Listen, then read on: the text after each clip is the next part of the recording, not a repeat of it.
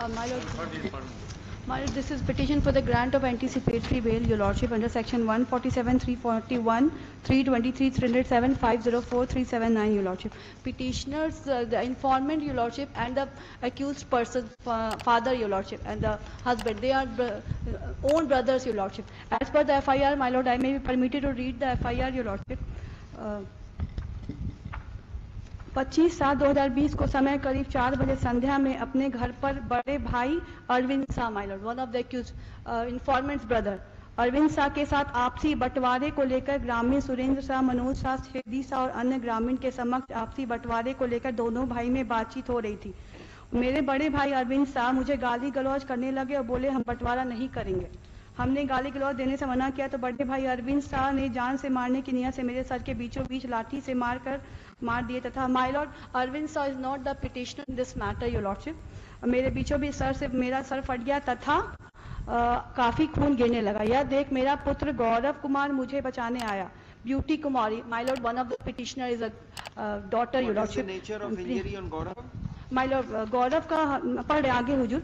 हो गया, पढ़ लिया, समझ नहीं। गौरव की इंजरी बताइए। इंजरी है हुजूर, हल्का फुल्का घुटने पे चोट लगा, एल्बो पे, इसी में लिखा है माय लॉर्ड।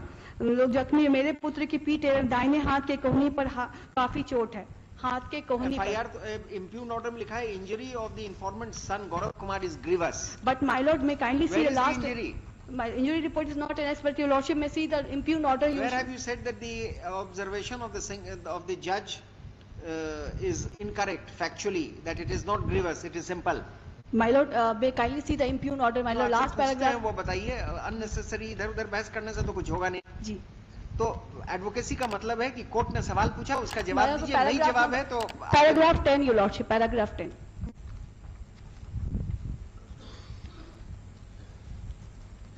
पैराग्राफ 10 तो मैं देख रहा हूं, दोनों औरतें हैं, घर में डिस्प्यूट है, उसको तो मैं देख रहा हूं। ये तो नहीं पूछा आपसे पूछा, आपने स्टेटमेंट दिया हल्की फुल्की इंजरी। इम्प्यून ऑर्डर कहता है ग्रीवस। मार के अंदाज से जो एलिगेशन है उससे ये नहीं लगता है कि ग्रीवस इंजरी होगा, लेकिन आपने अपने पिटीशन में लिखा है कुछ और बहस आप इधर उधर की कर रही हैं। ये गलत है। Young lawyers should respond to the query of the court and they should come with a specific reply. बहस का मतलब ये नहीं होता कुछ भी बोल दें। My lord, that specifically it has not been mentioned, but that's all right. So you say that you have not stated that, but don't try to fudge the question. I'm sorry, your lordship. That doesn't look good, especially young lawyers.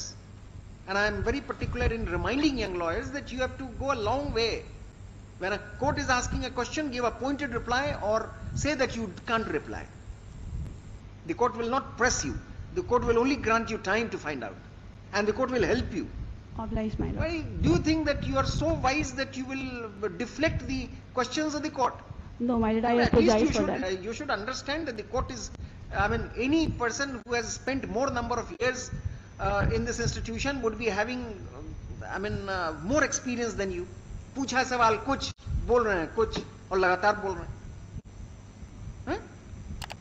ये सब पता है हमें कि family dispute में partition के समय लड़ाई हुई, एक भाई को नहीं देंगे, आपको बेल में ग्रांट करूंगा, लेकिन जब सवाल पूछे तो उसका जवाब दीजिए, otherwise you will spoil your जज माय लॉर्ड। Yes mister.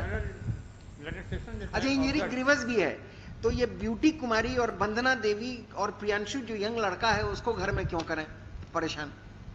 इनको तो बेल दे देते हैं। आप वो अविनाश या नवीन या जो भी हैं, अविनाश झा इनके जो फादर हैं, अरविंद प्रसाद साहब, उनको जेल वेल जाएंगे, देखेंगे। इनको क्यों करें? बड़ी आपकी बहस से मैं अभी रिजेक्ट कर देता। I am sorry my Lord. देखिए,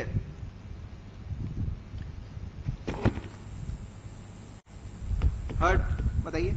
शिल्पी Keshari. Heard M Shilpi Keshari for the petitioners and mister Ram सुमिरन Singh for the informant. The petitioners seek bail in anticipation of their arrest in connection with so and so. The petitioners are alleged to have assaulted the son of the informant, as a result of which he has received grievous injuries.